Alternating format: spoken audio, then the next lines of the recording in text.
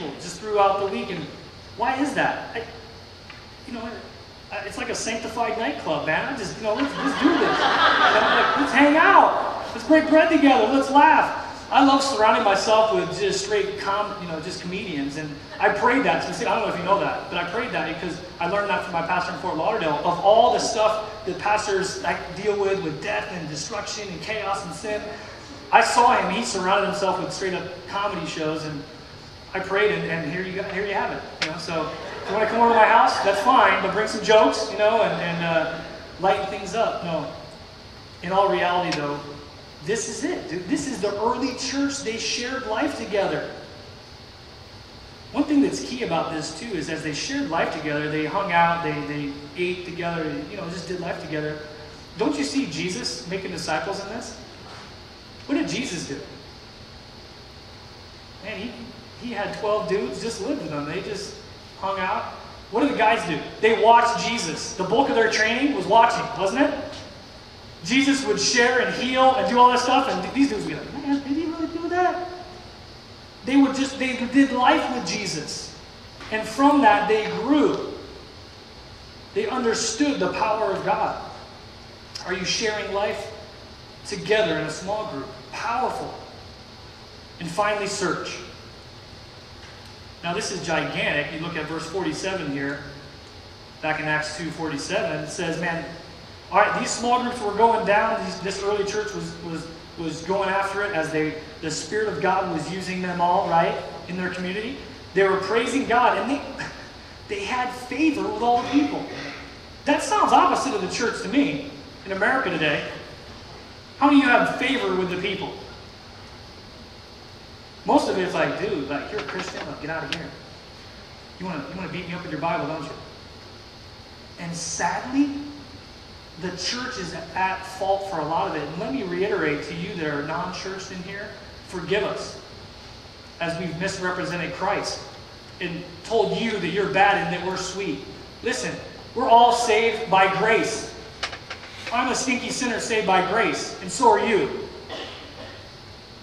Listen, this church had favor with the people, and the Lord added to the church daily those who are being saved. And God wants to use you, man. The Bible says in Luke 19:10, the Son of Man came to seek and to save that which is lost. Part of our small group, we always want to have an identity of bringing people in, inviting them in.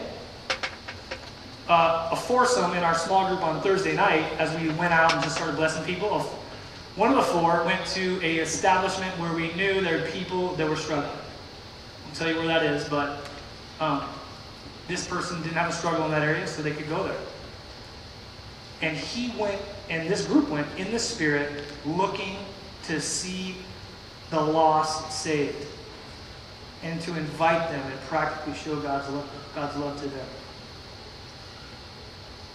Listen, that's our heart, man. Search.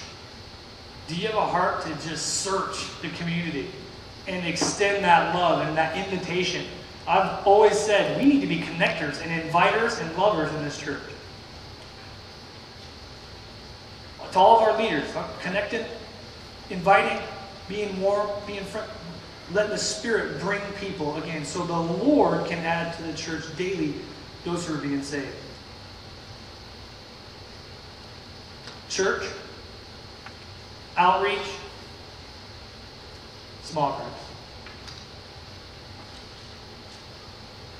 Church, outreach, small groups. Love, serve, equip. Simple. Shoot with a rifle. Let God's Spirit be your bullets. And let's see a society changed. Amen? Let's pray.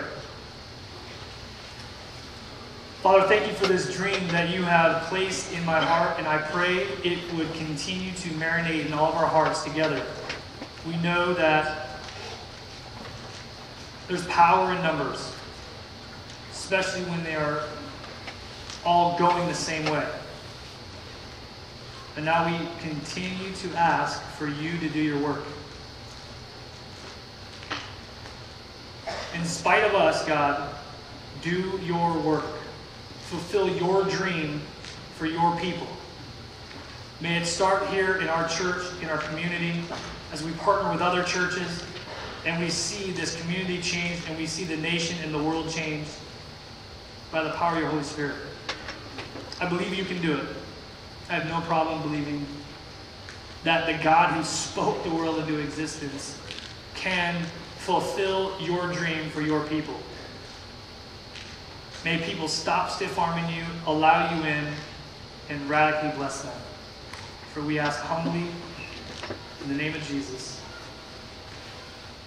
Amen.